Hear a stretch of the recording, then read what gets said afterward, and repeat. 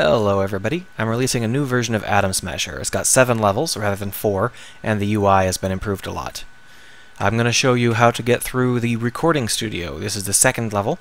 It's pretty straightforward. You probably won't need a tutorial, but I'm going to show you how to do it anyway, just in case you do. This is the tunnel we will be building our linear accelerator in. When we build a linear accelerator, the point is to increase the particles, the speed of the particles, the energy reading of the particles.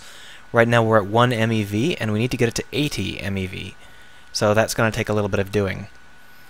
Over here you can see that we've got a message from our hosts, and they mentioned they got the wiring wrong. I'm not sure what that means.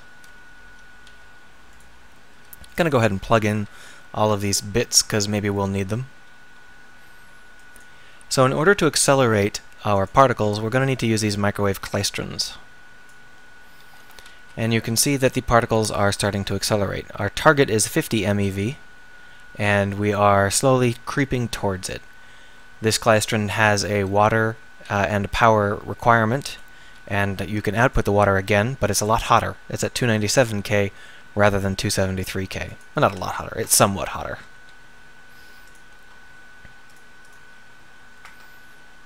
And you can see that now this one's target is 75, so we can just continue to do this for a little bit.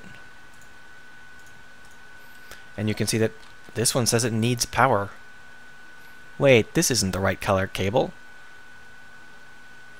This is a heavy power connection, and we need a power connection. How do we deal with that?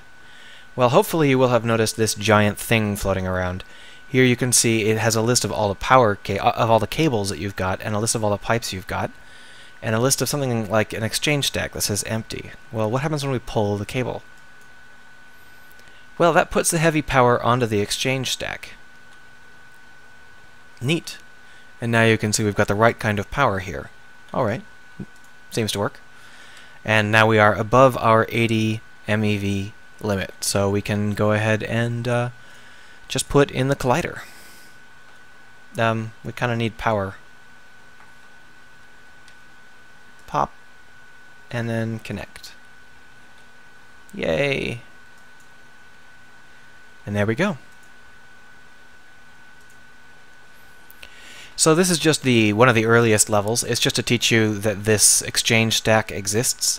The exchange stack becomes more and more important as you go on, but I'm sure you'll discover that for yourself.